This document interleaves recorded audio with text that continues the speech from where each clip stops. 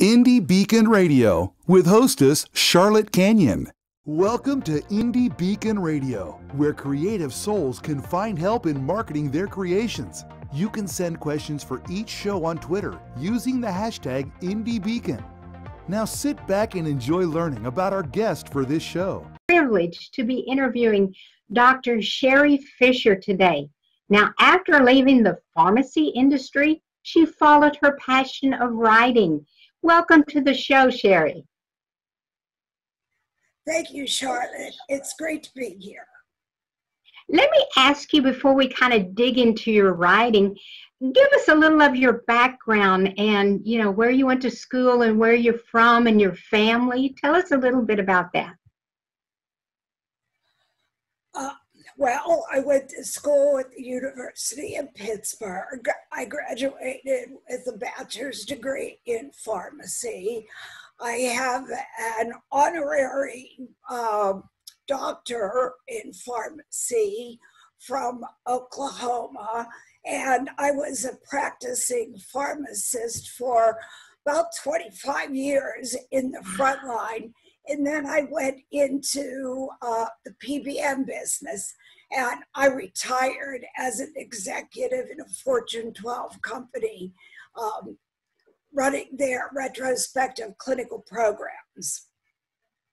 My goodness, you've got a quite a background.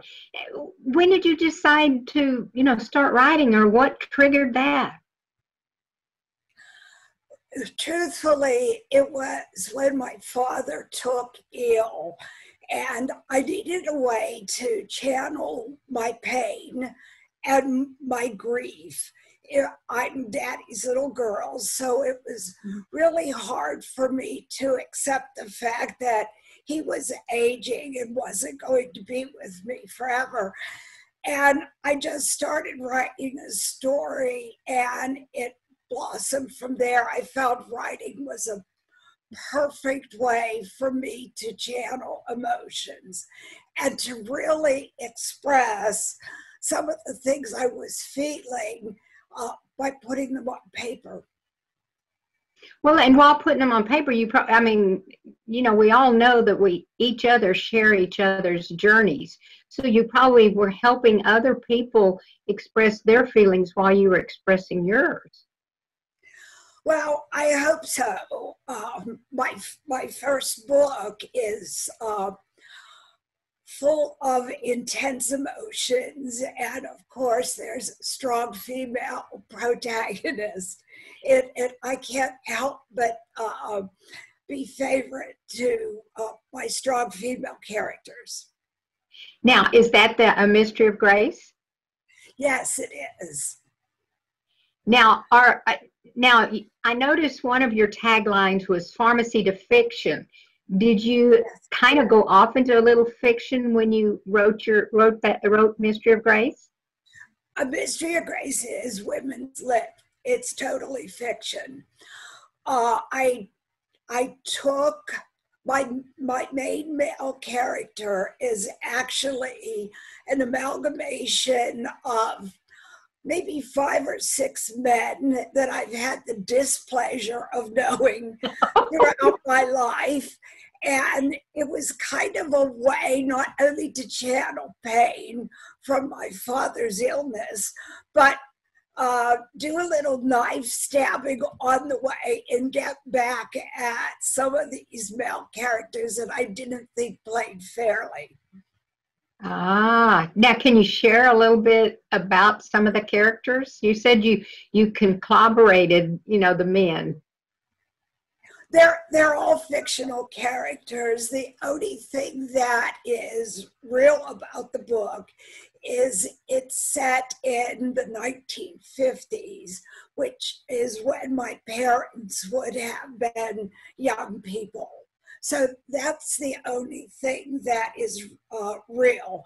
And setting is a small town in Western Pennsylvania, and that's where I grew up, in a small town in Western Pennsylvania. So that's where the truth ends, and the book is where fiction begins. Perfect. Do you have any siblings in the family that are writers?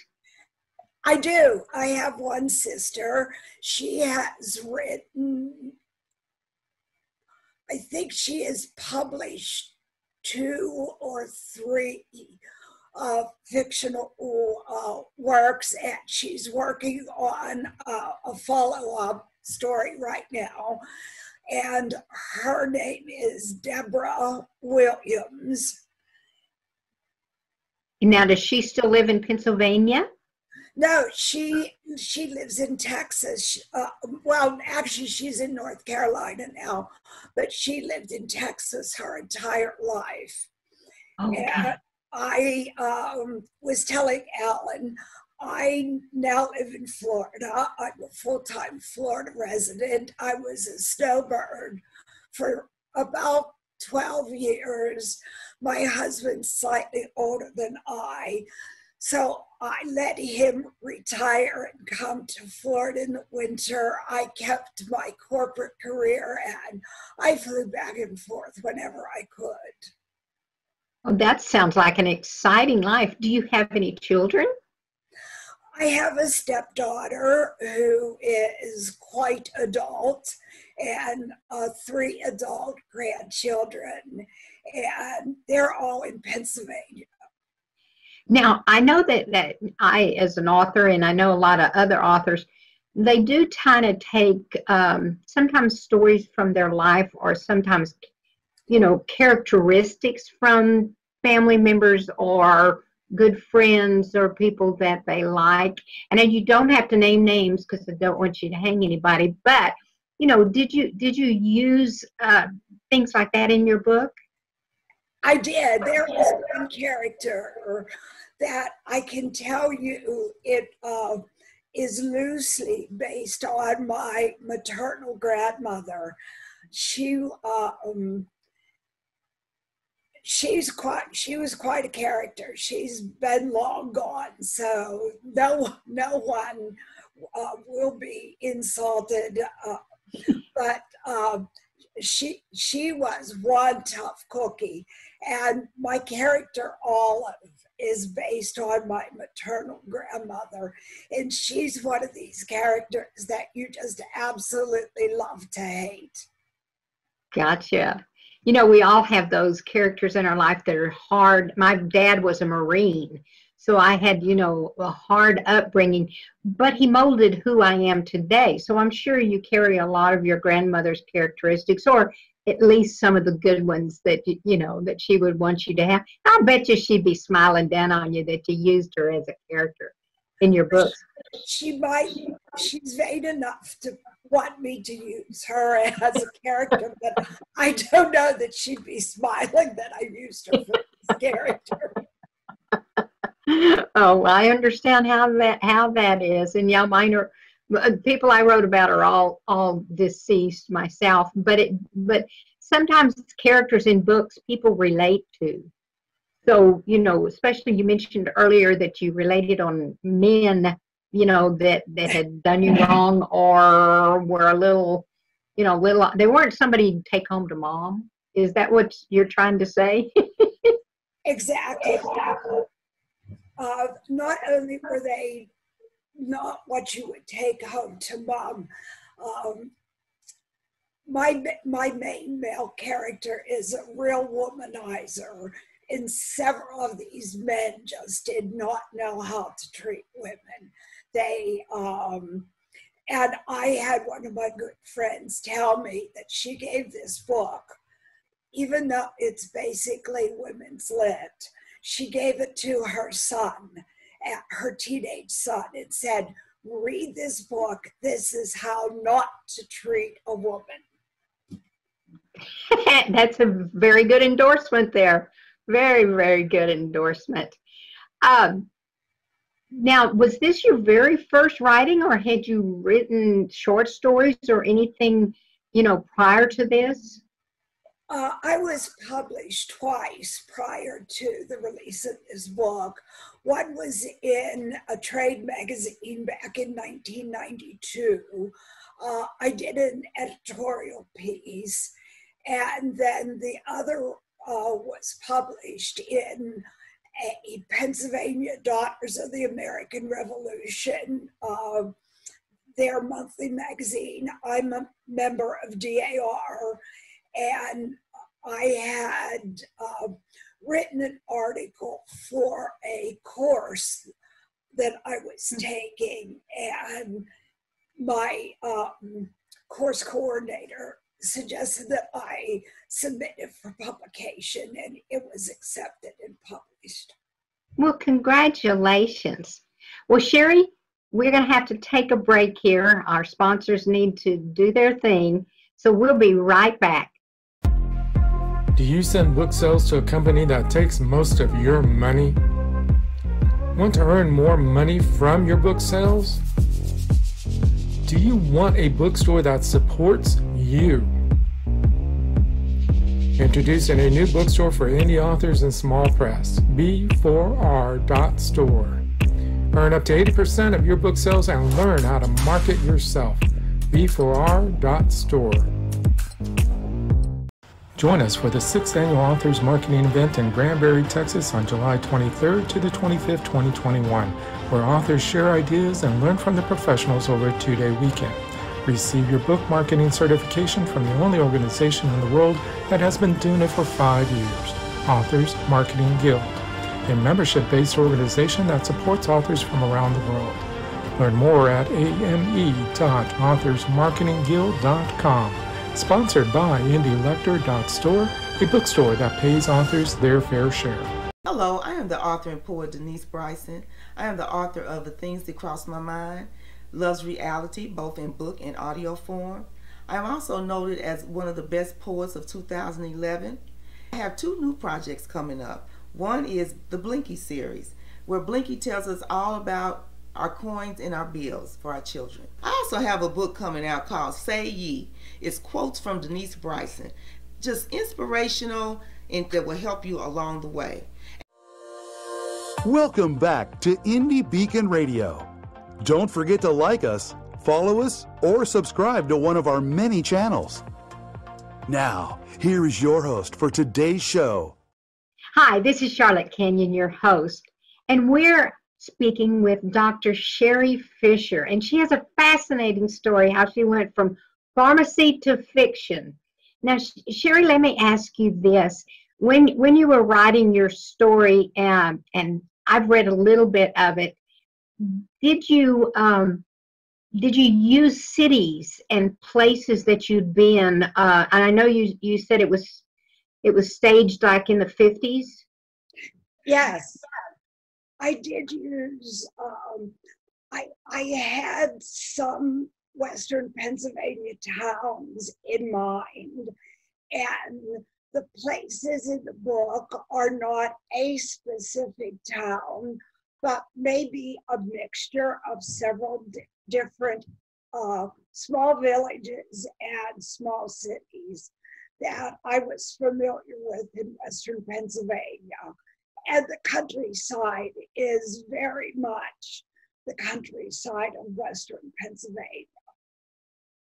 Well, Pennsylvania has a lot of history, so I'm sure that you've seen a lot of history up there. It does. And it's amazing. The little area in which I grew up is really steeped with history, with George Washington and prior to the Revolutionary War, and so many of the families in the area have ancestors that actually fought in the Revolutionary War. It's not uncommon to have a friend that goes back to colonial, that the family originates in colonial times. Well, now, how many generations does your book cover? Does it just cover one generation, or do you overlap? The book actually covers 3 generations. So it is sort of a family saga, but I do give a little bit, I really shouldn't have done it, but it's a little bit of a data dump to give the background of this area in colonial times, because I wanted the reader to know how steeped in history the area actually is.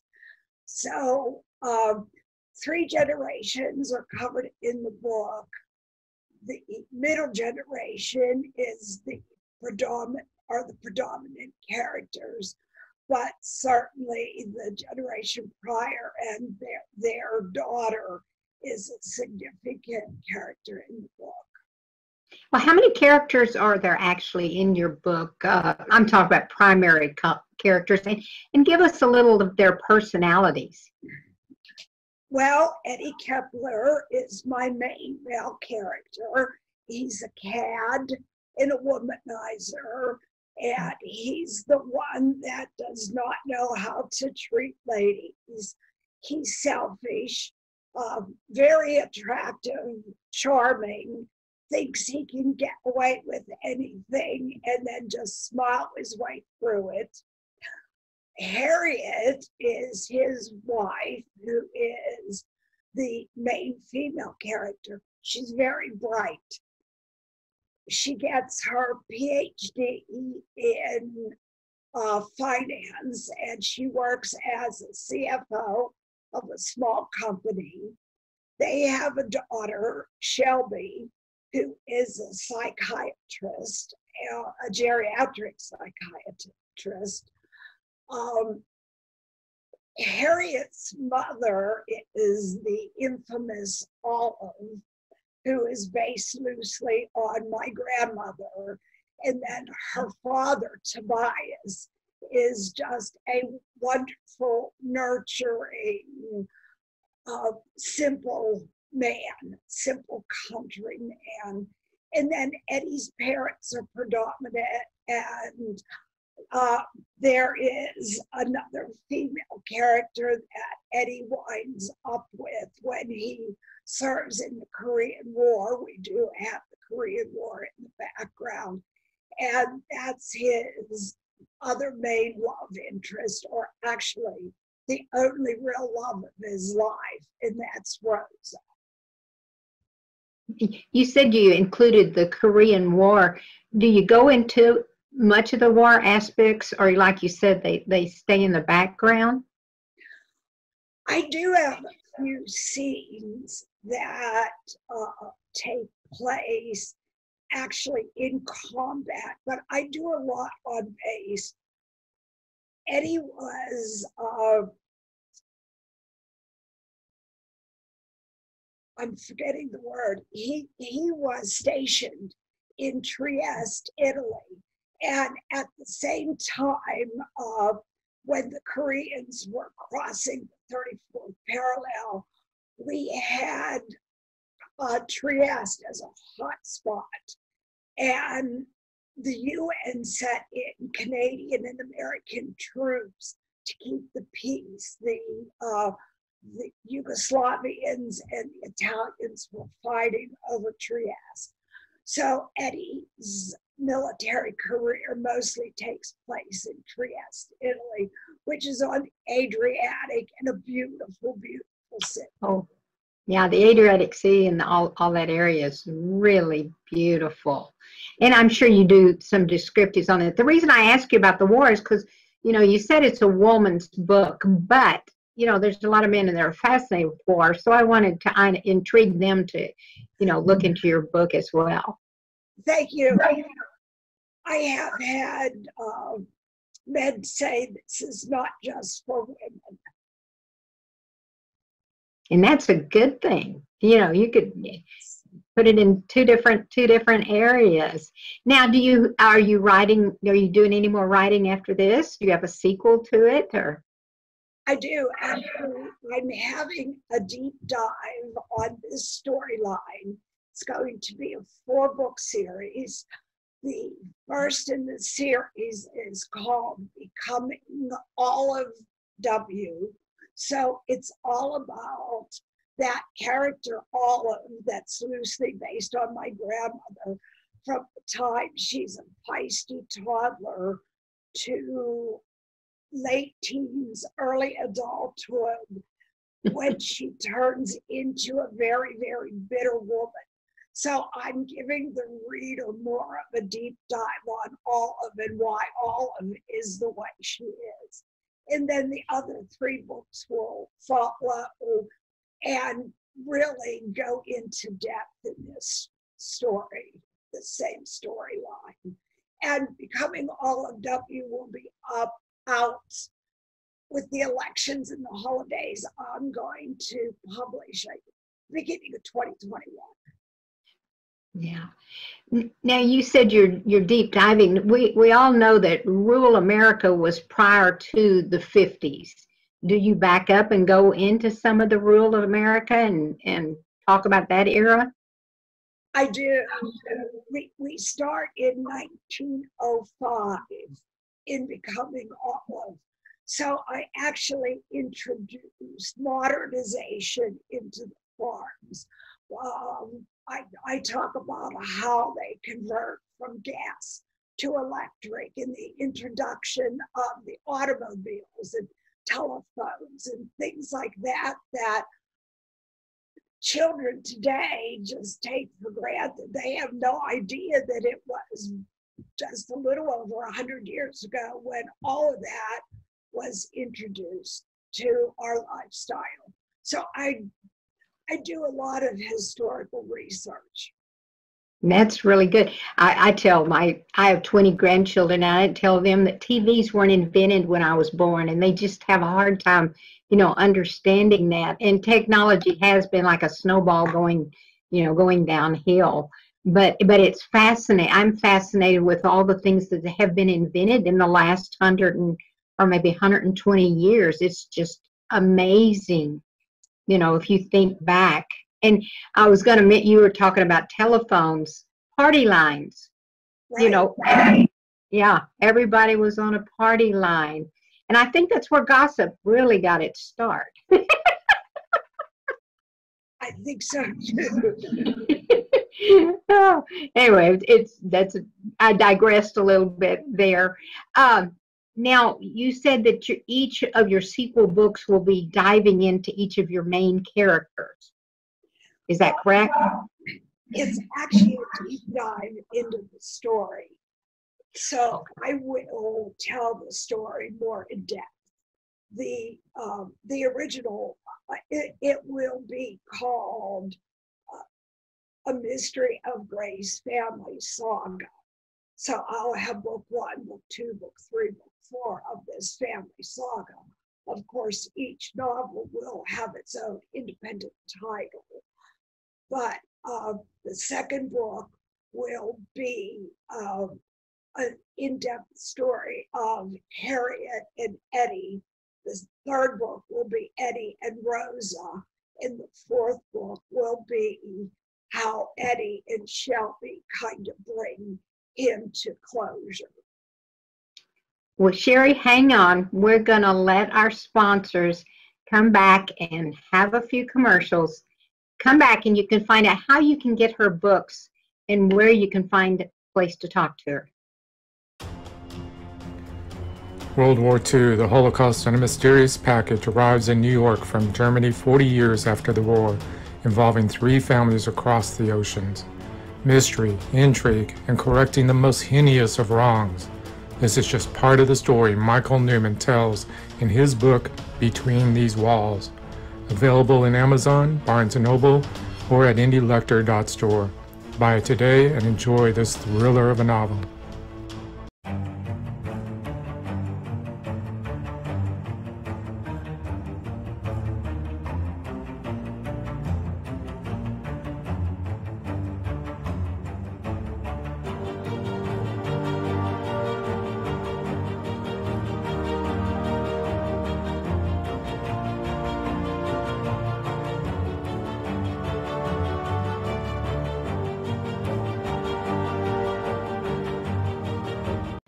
Authors Marketing Guild is a membership-owned organization designed to help authors succeed and learn how to better market and sell themselves and their books. Join us at authorsmarketingguild.com and receive so many benefits you'll wonder why you didn't join sooner. That's authorsmarketingguild.com. Welcome back to Indie Beacon Radio. Don't forget to like us, follow us, or subscribe to one of our many channels. Now, here is your host for today's show. Welcome back. This is your host, Charlotte Canion, and we're speaking with Dr. Sherry Fischer. She has a fascinating story to tell. Her book is called The Mystery of Grace, and she's going to have many, many sequels. Now, we've only got a few minutes left, so I'm going to ask Sherry to tell us where her book is at and where they can find her new books and when it's going to be released, and also maybe her website. You might want to go there and check out her information. My website is sleefischer.com. So www.SLee Fischer.com. My books are available from Amazon, Barnes & Nobles, any place you can order books. You can order A Mystery of Grace. Of course, Amazon is usually a prime site, but they are available to be ordered through your independent store also. I am active on Facebook and Twitter, and my Facebook account is S Lee Fischer. My Twitter account is @Progar Sherry. Progar is actually my maiden name. So I am really Dr. Progar, but writer S Lee Fischer. Fischer is my maiden name. And I told my husband I was not giving him credit for the talent that came from my parents. Oh, that is cute. Now, do you go out and do book signings? I do. I had several wonderful book signings before COVID. Things have kind of stopped with COVID, but I would like to do some more once we get back into more of a normal lifestyle. I've done book signings, I've done readings, little wine and cheese parties. If you have a book club and you would like me to Zoom in or Skype in, have the author present, I'm more than willing to participate. Just go to my website. There's a place to sign up for my newsletter. I have a monthly newsletter and a monthly blog, and you can email me directly through my website. Why don't you give your website one more time? My website is www.SLee Fischer, FISHER.com. Well, Sherry, this has been such a pleasure, and I do definitely think your book is a crossover book because I think men would enjoy it as well from what you said during this interview. And I can't wait to get my hands on it. I have one last question. The pearls on the book, do they have something to do with your grandma? No, but they have something to do with the book. They do have something to do with the book. Okay. They just intrigued me because I have my grandmother's pearls. And I thought they probably had something to do, with the book. I have my mother's pearls, but these pearls are definitely significant to the story. And that's important. And I'm glad to know that pearls are coming back. Yes, me too. Yeah. Sherry, it has been a pleasure talking to you, and I've enjoyed everything you've had to say about your book. Like I say, I can't wait for myself, and I hope the readers will go out and get your book. And this is Charlotte Canion.